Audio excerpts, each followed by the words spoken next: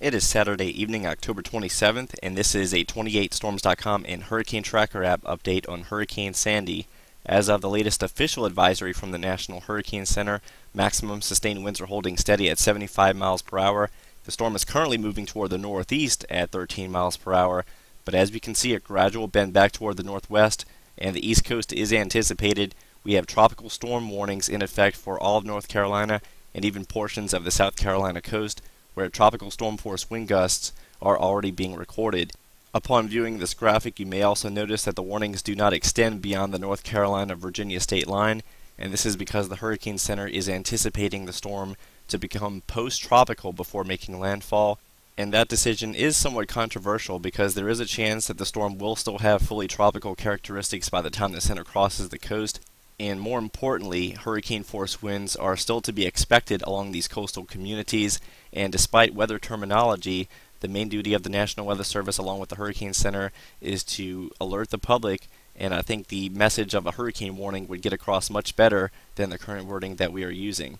As a matter of fact, the New York City government still has not technically shut down transit for Monday, and schools are still expected to be open, but based on the weather conditions that we anticipate for Monday afternoon heading into Monday evening, I think closings are almost inevitable, and this time should be spent prepping for the storm instead of prepping to start a new work week. As you can see, by 2 p.m. Monday, even based on the latest Hurricane Center forecast track, with the storm becoming post-tropical, it's got an H symbol there, meaning that this storm will still be packing hurricane force winds, not to mention the storm surge. Even the Boston Weather Service, located a bit more toward the north, is warning that their region could be experiencing at the very least hurricane force wind gusts, because the models are showing hurricane force winds in the low levels of the atmosphere, and much of this will begin to circulate its way down to the surface, especially as the convection starts to enter the coastline. Such wording is certainly justified based on the latest 18Z run of the GFS model.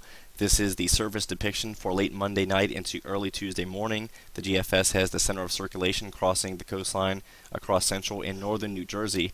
However, that orientation will place New York City, all of Long Island, Cape Cod, and the surrounding area in the northeast quadrant of the storm, and this is a look at the 925 millibar layer of the atmosphere, and in this circumstance, the 925 millibar height will be very close to the surface, and therefore a lot of these 80 to 90 knot winds being depicted in this layer will go on to affect people in those areas, if not in the form of sustained winds, then certainly in gusts, like the National Weather Service office in Boston was alluding to, not to mention the skyscrapers, especially in Manhattan, that rise as high as 1,500 feet up, which is going to easily place those structures within this wind field that we're looking at on this current map.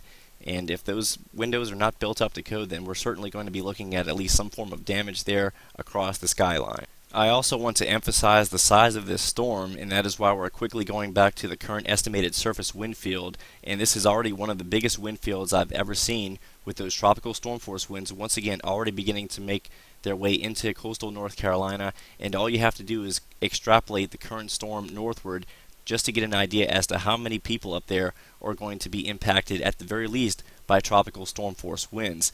In addition, one of the keys to this is that unlike a purely tropical storm, it will be making that transition more so into a hybrid nor'easter type situation, and that's going to allow the storm to maintain its intensity a lot longer than a typical hurricane would, even beyond landfall. So interest well inland, for example, even southeast or central Pennsylvania, for example, you also may anticipate tropical storm force winds and power outages across the vast area, and that is another unique feature of this storm.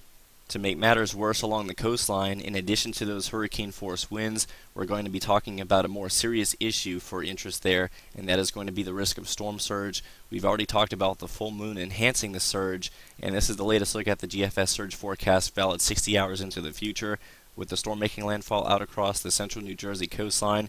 The highest amount of water pileup is going to be near and just to the north of the center, and this does not bode well for Long Island. As you can see, we're easily talking about 7 to 9 feet of surge. Officially, the latest forecast values are 4 to 8 feet. If it's on the upper end, say near 8 feet, that will already make the surge higher than what we saw with Irene. So this is certainly a storm that we have to be taking very seriously here. Now is the time to prepare, not when the conditions are beginning to deteriorate. In addition to the coastal flooding, we're also going to be talking about the inland flooding. And freshwater floods can be serious problems and they can cause fatalities. So this is just another parameter of the storm that we cannot ignore. This is the latest HPC 5-day rainfall accumulated forecast, with the highest totals occurring near the Delmarva Peninsula at roughly 11 to 12 inches, but we're still looking at well over 3 to possibly even 8 inches inland as the low center continues to track on toward the west-northwest. Finally, in terms of model guidance, as of AT&Z, this is a look at the latest model plots, and the tracks still range from as far south as the lower end of the Delmarva Peninsula to as far north as interests like Rhode Island, Connecticut, and Massachusetts. However, they are still slowly converging on New Jersey, and that has been the main official forecast for the last couple of days now. They are still forecasting a track over southern New Jersey. If there's any disagreement between us and the National Hurricane Center, we would place the track slightly more toward the north. However, that's really not much of a significant difference, and even based on the official forecast track, we still think that Boston and New York City would still face some rather significant weather. So this is definitely something that should not be taken lightly in those areas. And also we want to stress that if you are a resident of the Northeast, you definitely want to be paying attention to what your local meteorologists are saying, because they're the ones that are going to be most up with your weather in your locale. There's no way that we can keep up with the forecast for every single target location across the Northeast, so please keep that in mind.